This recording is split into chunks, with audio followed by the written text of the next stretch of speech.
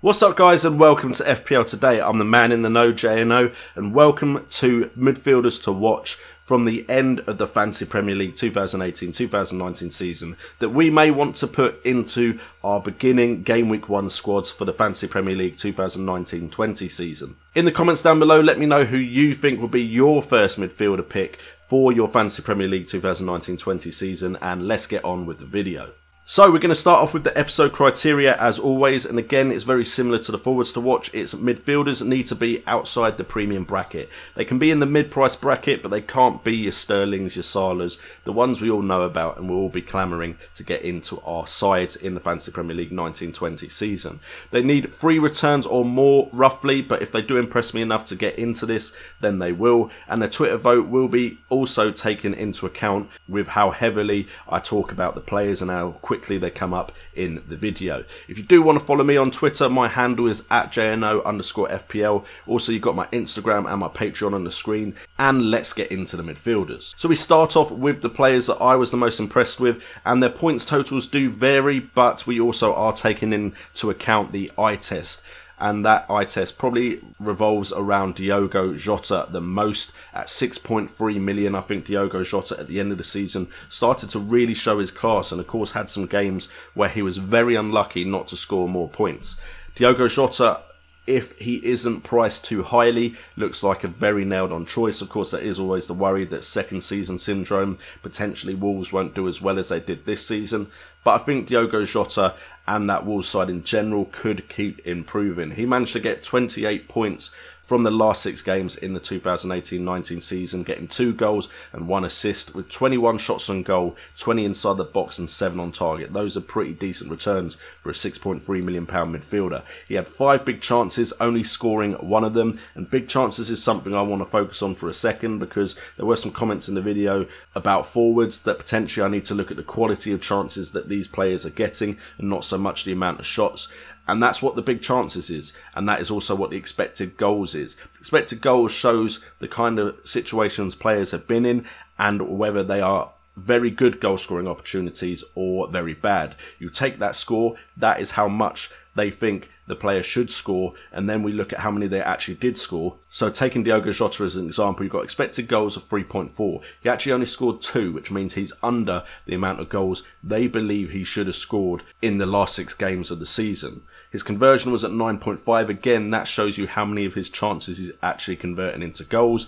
And then you've got chances created as well, of 14 chances created, 1 of which came as an assist. But also we're showing chances created that created a chance that was on target, and we have a score of 1 for Diogo Jota. So the type of chances he created potentially weren't the best ones. However, Diogo Jota did have a great end to the season and looks like a very good choice for your Game Week 1 squads in the 1920 season. And Diogo Jota in his half of the poll actually got 49% of the vote, which means it looks like he'll be a very popular choice going into the new season, potentially with a high enough team selected by percentage where you have to worry about him if you don't have him in your sides. The next one we look at is Ryan Fraser, working for once the other way around than we usually do. Ryan Fraser at 6.4 million was a bit of a patchy player, but when he did score, he usually got double-digit hauls. At 6.4 million, you got 36 points from 1 goal and 3 assists. His chances created is generally very high, as you can see, at 21,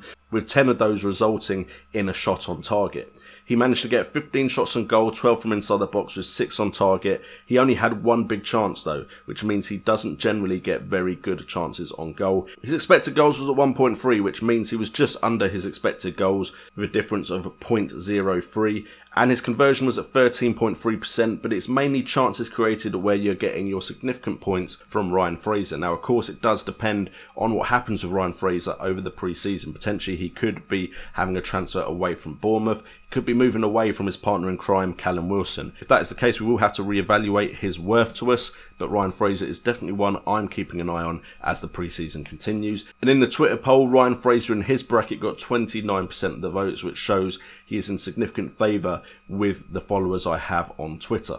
And then we move on to Nathan Redmond at 5.5 million. He managed to get 37 points from 3 goals and 1 assist. A great end to the season for him. He got a significant amount of votes in the polls as well, managing to get 42% of the votes. So potentially again, the player that's going to be very heavily considered for game week 1 squads. 3 goals, 1 assist from 21 shots on goal and 13 from inside the box with 8 on target. He had 4 big chances, which was 1 less than Diogo Jota, but he scored 2 of his, which is 1 more. Expected goals was 2.9 for Nathan Redmond, which means he was just above his expected goals, and he had a conversion rate of 14.3%, the best on this list, with 12 chances created and 8 chances that he created resulted in a shot on target. Now for me, Nathan Redmond is a bit like Diogo Jota, probably pretty secure at his club at the moment. I haven't heard many transfer rumours surrounding Nathan Redmond. At 5.5 million, if he doesn't get a significant price hike, which I think his form only really came at the end of the season, so probably we will not see,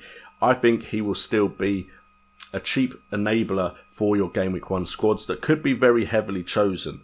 So he is definitely one to keep an eye on, but I think he will still be in the same surroundings come the start of the season. We move on to some other midfielders to watch, and we're going to focus on Lucas Moura, Youri Tielemans and Ryan Babel. Now, with Ryan Babel and Tielemans, there is no guarantee that they are going to be in the Fantasy Premier League next season. Ryan Babel was on loan at Fulham. Maybe he did enough to secure a move to a Premier League club because he did have a good end to the season, but we do not know about that yet. Youri Tielemans is getting the interest of some Premier League clubs. Leicester are very, very keen to secure his signature and his contract to Leicester, and Leicester of course look very good at the end of the season, so Tielemans looks like he will be in the Premier League next season. Then of course Lucas Moura, again I've heard nothing to suggest he won't be at Spurs next season. We'll start off with Ryan Babel, 29 points, 2 goals scored, 1 assist. He got 6 shots on target, 2 from inside the box, so a lot of his threat comes from outside the box.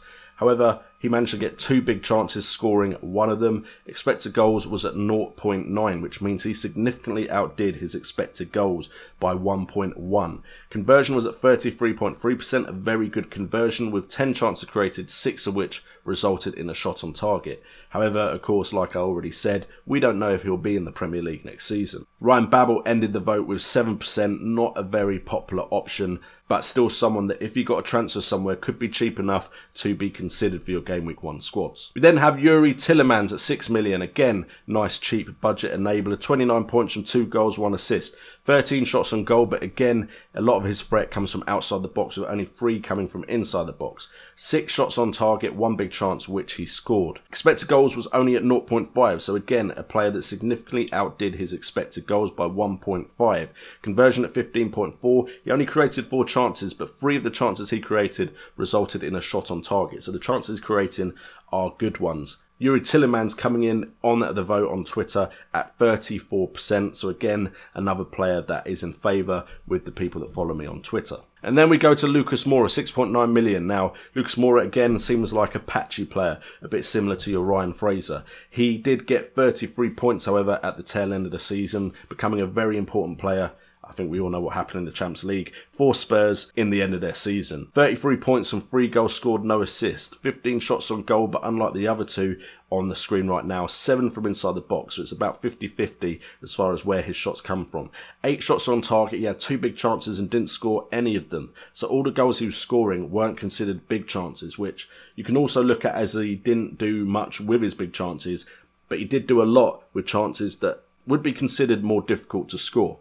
Expected goals at 1.3, which means again another player that significantly outdid his expected goals by 1.7. Conversion at 20%, with 6 chances created, 3 of which resulted in a shot on target. I think the issue with Moura is whether he will be a regular starter for Spurs come the start of the new season. 21% of people voted for him in the polls on my Twitter, but with Eriksen, Dele Alli, Heung-min Son and Harry Kane, and then potential transfers coming in as well, will Lucas Moura be as important a player for Spurs in the new season? Anyway guys, hopefully you have enjoyed this video. If you have, please consider hitting that like button and subscribing to the channel if you're new. Also hitting that notification bell. All these stats came from Fantasy Football Fix, where you can build your own tables so you can look at the stats that you believe are most important. They also have a pre-season pack out right now, which will enable you to look back at your previous season and also look at some strategies that a lot of the big managers from 2018-2019 used. If you do want to support the channel in any way, please check out all the links in the description down below.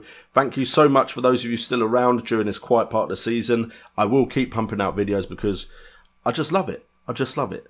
So if you love it as well, please in the comments down below, leave who you think is going to be in your Game Week 1 squad in the midfield that isn't a premium priced player. I've been JNO, this has been FPL Today, and remember, it's all about the game.